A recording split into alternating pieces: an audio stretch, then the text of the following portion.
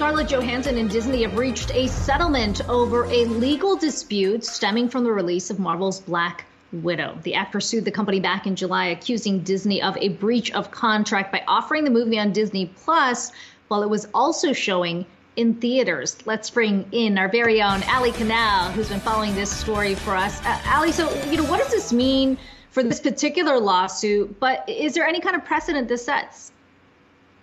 I think it certainly does. When Scarlett Johansson filed this lawsuit back in July, I think it called into question a lot of the practices that these studios had when it came to compensating talent, especially amid the coronavirus, where a lot of these big franchise movies went to streaming. Now, we did have Warner Brothers before Disney. They said, you know what, we're going to pay out our talent. They shelled out over $200 million in order to compensate for the fact that they were going to be releasing all of their 2021 films on HBO Max, as well as in the theater. That's something that Disney did not do, and it came around to really bite them in the butt once Scarlett Johansson filed that lawsuit. Now, they did reach this settlement. The financial stipulations have not yet been released, but sources at Deadline say it's around $40 million. I did receive statements from both Scarlett Johansson and Disney. Let's start with Scarlett. She said, quote, "I'm happy to have resolved our differences with Disney. I'm incredibly proud of the work we've done together over the years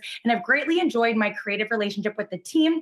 I look forward to continuing our collaboration in years to come." Now, Disney had similar words of praise with Alan Bergman, Disney Studios content chairman, saying, quote, "I'm very pleased that we have been able to come to a mutual agreement with Scarlett Johansson regarding Black Widow.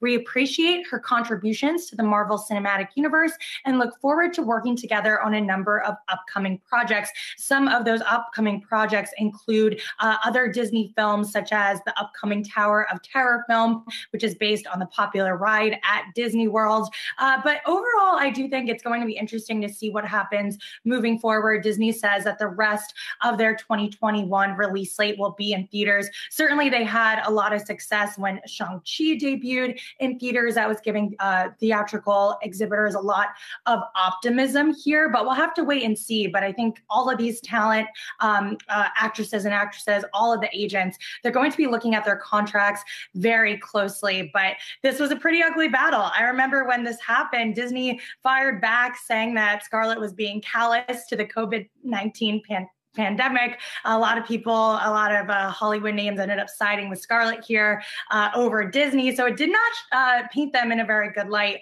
But CEO Bob Chapek later said that they will be looking at all of their talent arrangements moving forward. So we'll see if there's any changes with that.